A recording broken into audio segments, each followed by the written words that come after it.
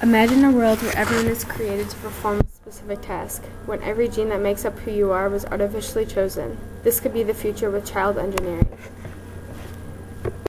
Genetic engineering is the alteration of genetic material in living things with the purpose of producing a new substance or creating a new function.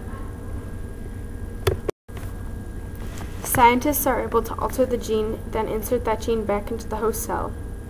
This technique requires three elements: the gene to be transferred, a host cell in which the gene is to be transferred, and a vector to effect the transfer.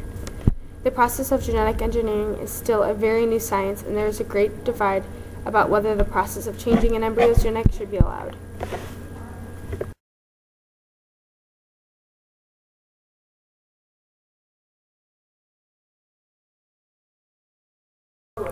Currently, scientists and fertility institutions are using embryonic screening for in vitro fertilization to prevent devastating diseases that the parents could potentially pass on.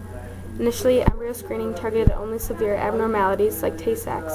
Since then, we've started screening for many more, less serious defects, including diseases with late adult onset, manageable conditions like arthritis, and even easily treatable defects like cleft palate.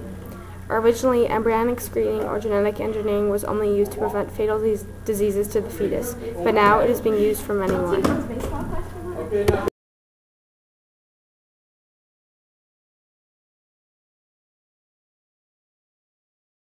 While some may say embryonic screening would allow for cancerous genes or diseases to be intercepted before the embryo was affected, the pre-implantation genetic diagnosis technique used by fertility institutes to test embryos before implantation in the womb has enabled thousands of parents to avoid passing on serious genetic diseases to their offspring.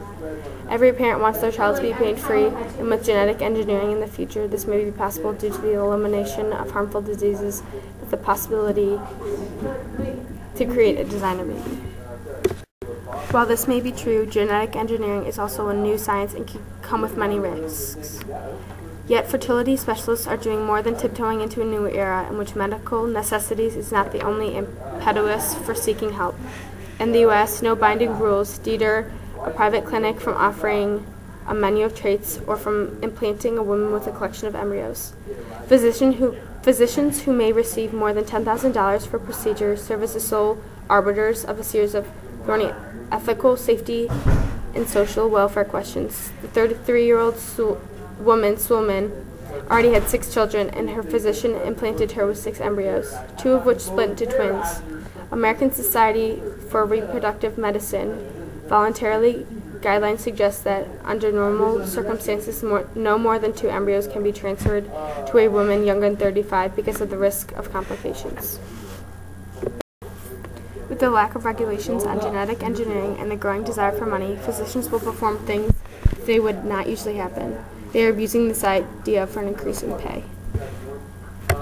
While the process of child engineering may help eliminate harmful diseases, it can lead to abuse of the science and can lead to an almost robot-like future. Think about your life as a child. What makes you, you? Whether or not you look like your parents, you carry their genes. Genetic engineering would create a world where resemblance was a historic idea. I would like to thank the following people: